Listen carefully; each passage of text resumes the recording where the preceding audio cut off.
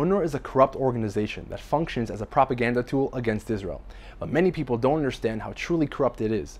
Here are 5 facts that you need to know about UNRWA and the so-called Palestinian refugees. 1.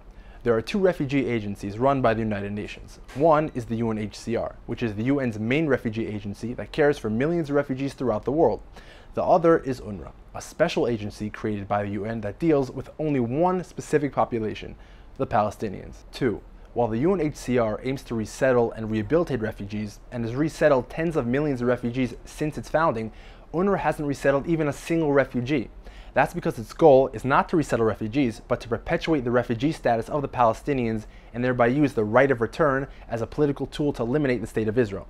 To quote Sachar Habash, one of the founders of Fatah and Yasser Arafat's aide, the refugee issue is the winning card, which means the end of the Israeli state. 3. Unlike the rest of the world's refugees, Palestinian refugee status is hereditary and is passed on to kids, grandkids, great-grandkids, and so on. In addition, Palestinian refugees can do nothing to lose their refugee status. Normal refugees lose their status if they get citizenship in another country, acquire wealth, and rehabilitate themselves financially, or commit war crimes or acts of terror.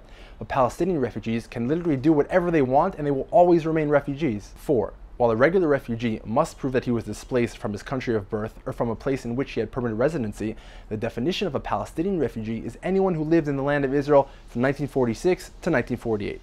This means that if an economic migrant from Iraq came to Israel in 1948 in order to find work in the flourishing economy created by the Zionist enterprise, he, his kids, his grandkids, and his great-grandkids are still considered Palestinian refugees until this day. 5. On average, UNRWA spends more than double the amount of money per Palestinian refugee than the UNHCR spends on the rest of the world's refugee population. Even more absurd, UNRWA boasts to have over 30,000 employees caring for 5 million Palestinian refugees, while the UNHCR only employs 11,000 workers to care for 65 million refugees and displaced persons around the world. Lastly, it's important to note that the Palestinian situation simply isn't that special. 800,000 Middle Eastern Jews were forced to flee their homes after Israel declared independence. World War II saw the displacement of millions of people throughout the world. Millions more are forcibly displaced with the creation of Pakistan and India. Wars in the Balkans and the Turkish occupation of Cyprus saw millions of more refugees.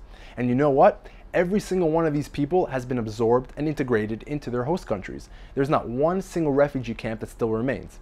Only the Palestinians, out of all the people in the world, continue to retain the refugee status because it helps them in their war against Israel. So, if we are really interested in ending the conflict, we must start by closing UNRWA.